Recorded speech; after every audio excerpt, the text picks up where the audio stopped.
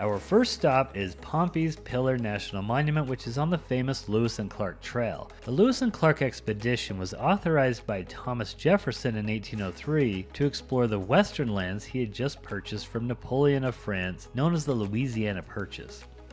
Meriwether Lewis and William Clark set out from St. Louis on the Missouri River, taking 43 men with them on the 2-year journey. They hoped to find an easy river route to the Pacific Ocean, but that didn't happen. Instead, they trudged across the Rocky Mountains and encountered over 50 Native American tribes on the journey. Remarkably, only one man died, and it was from a burst appendix. On the way, they met up with a French fur trapper and hired him as an interpreter. They allowed his wife, Sacagawea, to join them on the journey. While on the journey, she gave birth to a son whom she named Jean-Baptiste, but Clark nicknamed him Pompey. They traveled on the rivers as much as possible using boats like this. On the return trip, William Clark saw this quirky little sandstone outcropping along the Yellowstone River. He climbed to the top of it, which provided views of the river and wildlife nearby.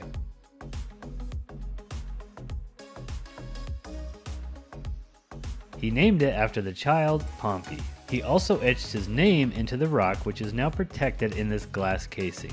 It is the only physical evidence of the journey left behind on the Lewis and Clark Trail. This is one of the smallest national monuments in the country, but surprisingly it has a gorgeous visitor center, which was completed in 2006, commemorating the 200-year anniversary of the Lewis and Clark expedition. It's run by the Bureau of Land Management, whose employees were so welcoming and kind to us while we were there. Along Clark's return journey, one of the men on the expedition asked for his release so he could go fur trapping in the mountains. This was the famous John Colter, and it's possible that he was the first European to see Yellowstone and the Tetons. Yellowstone was called Colter's Hell for a long time due to Colter's stories of steam coming out of the land. Colter Bay in Grand Teton is named after him, as well as Colter's Pass, which we will drive over as we enter Yellowstone.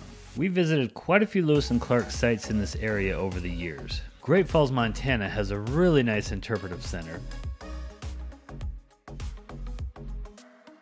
In Helena, Montana, you can take a boat ride through a section that Lewis and Clark called the Gates of the Mountains.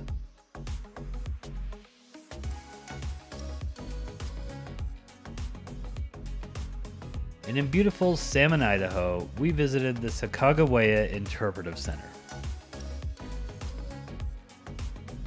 This is a clip from a longer video I created about northern Yellowstone. Click the video image on your screen to watch that one next.